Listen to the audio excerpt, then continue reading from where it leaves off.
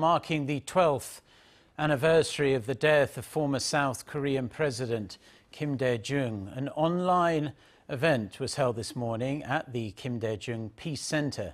Prime Minister Kim Boo-kyum, the Speaker of the National Assembly, and lawmakers from the ruling Democratic Party and the main opposition People Power Party delivered eulogies. Presidential hopefuls from the ruling Democratic Party, Jae-myung and Nak-yeon, as well as leading conservative contender, former Prosecutor General Yoon Seok-youl, paid their respects at the Seoul National Cemetery.